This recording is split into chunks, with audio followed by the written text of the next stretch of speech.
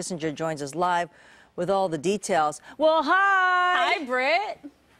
Hi, welcome to my house. Hey, very nice, it's like very nice. Real Miss Kissinger's corner. Yes, yes. So, you want to see what I have for you today? Yeah. So, I saw that a lot of families online were sharing this schedule and saying how helpful it was to them since there's so many people at home. So I kind of recreated one that might work for everyone. And then this is something thinking, you could do with the kids and keep them on schedule, right? Because they need some structure. Yeah, keep them on schedule. They need structure and they thrive on routines. So kind of keeping that routine, but I felt like I made a schedule. It's not like this is a school schedule. It's more of like kind of how to incorporate learning into your home. That might feel easy, maybe also kind of fun. I reached out to all of my teacher friends and asked them, okay, what are you like working on right now? What would you like kids to practice learning at home? So I could get some ideas, because I usually bring in activities for kindergarten first. So I created some general ideas, so it kind of looks like more of a choice. Okay, let's see what you got. So then something, okay. So I have some math activities, then I have some reading, and then I have like something artsy, and then I have something active or mindful, and then activities that are like productive and chores. Okay, give us some examples of active and mindful.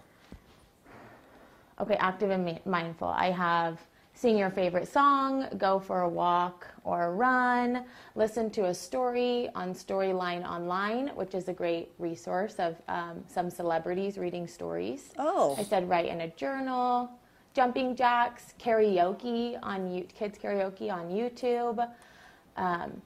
Just so I actually am also going to post this on Miss Kissinger's Corner. I made a Facebook page yesterday. Okay. So then I can just share all different resources for all different grade levels, because even like the math, I mean, if you're in 6th grade, you don't really need to practice counting to 100, but I did try to put, you know, just some basic things that you could do at home. And then it kind of feels like if you're a kid, you kind of get to choose. So then I also have this, which is like the at-home version that you can print out for yourself. Okay. So that's all going to be on your Facebook page. Yeah, the Facebook is Miss Kissinger's Corner, and then I'll also share it on Instagram. Okay. And I made a schedule, like, and I wanted to talk about this part, the check-in part. I think that's a really good time to like kind of have like a family meeting and say, okay, in this part right here, when we need to do something active or mindful, then you can refer to this chart, what's something you feel like doing today. Could you share a little bit more with us next time? We'll save some of that for next time? Yes. Okay, very, very good. She also has a song, by the way. I have so many things I wanted to tell you. I know. Okay. I'm so sorry.